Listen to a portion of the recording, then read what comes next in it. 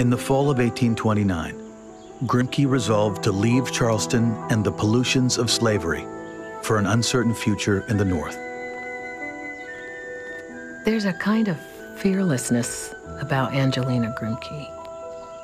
Women did not strike out. White women did not strike out on their own in this way, and Southern white women certainly did not. She moved to Philadelphia and joined her like-minded sister Sarah. There, Angelina discreetly followed reports of the abolitionist movement.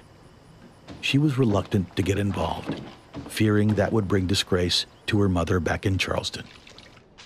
But as she read reports of the rising tide of pro-slavery violence, Grimké finally decided that she could remain silent no more.